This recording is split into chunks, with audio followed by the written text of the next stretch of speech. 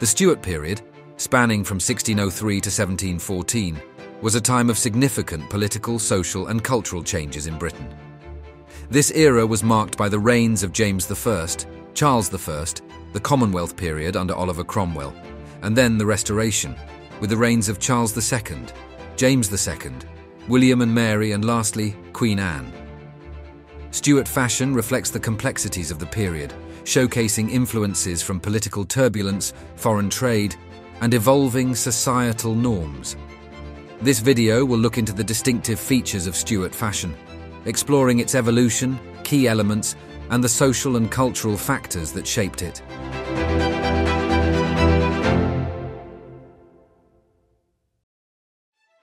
The early Stuart period began with the reign of James I from 1603. Fashion during this time was characterized by a continuation of Elizabethan styles, but with a gradual move towards more relaxed and elaborate designs. Men's fashion included doublets, cloaks and hose, which were separate garments for each leg, requiring a tunic or a codpiece to cover the private parts. Clothing at this time was often richly embroidered and adorned with lace. Women's fashion featured high-waisted gowns, with elaborate ruffs and wide sleeves. The influence of the Renaissance was still strongly reflected in the opulent fabrics and intricate detailing. Fashion saw a shift during the reign of Charles I towards greater elegance and refinement.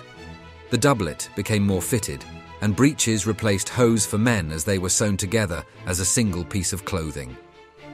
Women's gowns evolved to feature lower necklines and fuller skirts, often supported by wearing farthingales or bum rolls underneath. The influence of the court of Louis XIII of France was evident, with softer silhouettes and lighter fabrics becoming popular. The English Civil War between 1642 and 1651 had a profound impact on fashion. The austerity of the Puritans contrasted sharply with the extravagance of the Royalists. Puritan fashion was marked by its simplicity and somber colours, while the Royalists maintained a preference for luxurious fabrics and elaborate designs. This period also saw the introduction of more practical and functional clothing due to the demands of warfare. The Puritan rule under Oliver Cromwell enforced a strict dress code that emphasised modesty and simplicity. Bright colours, lavish fabrics, and elaborate decorations were not permitted. Men's fashion included plain doublets and breeches, while women's styles consisted of simple gowns and aprons. However, despite the official stance against extravagance, there was still a market for luxury goods. Smuggling and underground markets flourished, allowing those with means to acquire forbidden luxury items. This period saw a tension between the official Puritan austerity and the covert desire for opulence. Fortunately for fashion, the Restoration came along in 1660 after Charles II was invited back to the English throne by Parliament. This brought about a dramatic shift in fashion, and the court of Charles II became known for its decadence and flamboyance, influenced heavily by French styles. Men's fashion saw the introduction of the three-piece suit, consisting of a coat, waistcoat and breeches. Women's fashion featured low-cut bodices, elaborate hairstyles, and luxurious fabrics such as silk and satin. The Restoration period was marked by an increase in foreign trade, bringing new fabrics and styles to Britain. The importation of Indian cotton, Chinese silks, and other exotic materials influenced fashion significantly. This period also saw the introduction of the periwig, a large, elaborate wig that became a symbol of status and wealth. Fashion during the Restoration was also a means of political expression. The lavishness of royalist fashion was a statement against the austerity of the Puritan regime. The rivalry between the Whigs and Tories was reflected in their differing styles, with the Whigs favouring more modern and extravagant clothing, while the Tories preferred traditional and conservative styles. The choice of fabrics and materials was a crucial aspect of Stuart fashion. Wealth and status were often displayed through the use of luxurious materials such as silk, velvet and lace.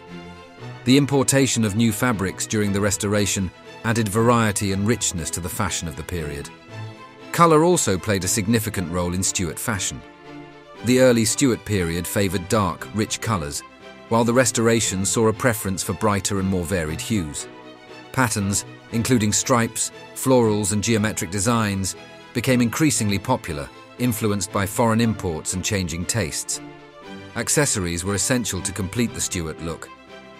For men, items such as gloves, hats and cravats were important, while women adorned themselves with jewellery, fans and elaborate headpieces. The use of lace, ribbons and embroidery added a decorative touch to both men's and women's clothing. Fashion was a clear indicator of social class during the Stuart period.